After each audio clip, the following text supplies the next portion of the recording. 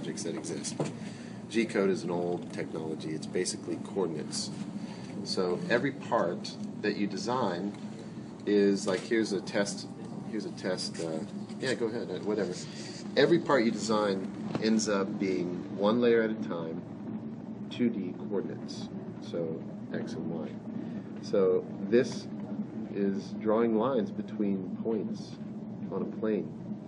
And then when it's done drawing the outline of everything it needs to do, it will fill the middle. And if it's an outside layer, it's going to fill that with a solid.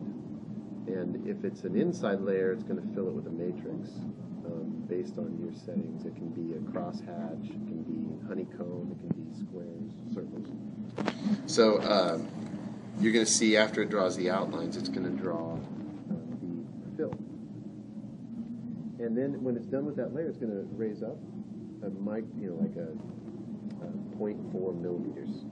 And then it's going to draw another layer. And there's enough volume of material coming out that's going to squish into that layer below. And this is running at 110 degrees Celsius, so it's a couple hundred degrees, the heated bed. And you see our glass is cracked here. But the hot end there, that white wire is actually a thermistor, which measures resistance and yields a temperature. 210 degrees Celsius there, which is equivalent to 400 degrees. So it's pretty hot. And that's the temperature that ABS happens to work, and it works well. PLA, you melt it at 90 degrees, so it's lower, but the downside is it gets soupy. It's hard. It's harder to cool. So you run the bed at like 60 and the tip at 90 Celsius, and that's how you print with PLA.